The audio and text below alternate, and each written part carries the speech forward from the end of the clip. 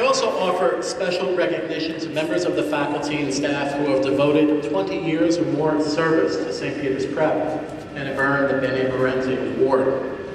I would ask that our Bene Merenti awardees to stand as I call their names and the years that they first began their service at St. Peter's Prep. Please remain standing until the last name has been called.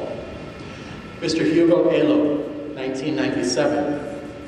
Mr. Richard Peters, class of 85, in 1997. Ms. Janice Martineau, 1994.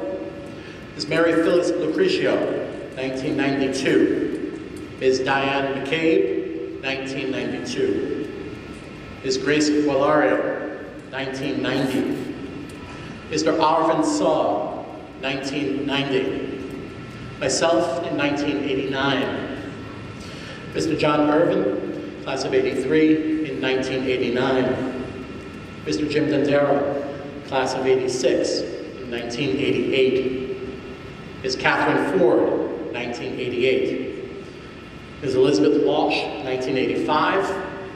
Mr. Richard Hansen, 1983. Mr. Jim Horan, class of 70, in 1974. Father John Mullen, in 1970. And Father Tony Azzardo, 1963. Thank you for your service.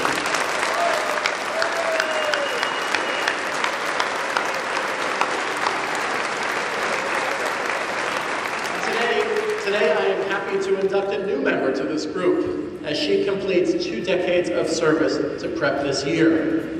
Since 1988, through her work in the attendance office, along with stints in the principal's office and the Office of Campus Ministry, Ms. Cecilia Collins has been among the first and most helpful people many parents and students encountered when contacting Prep, whether calling in a student absence or signing in late.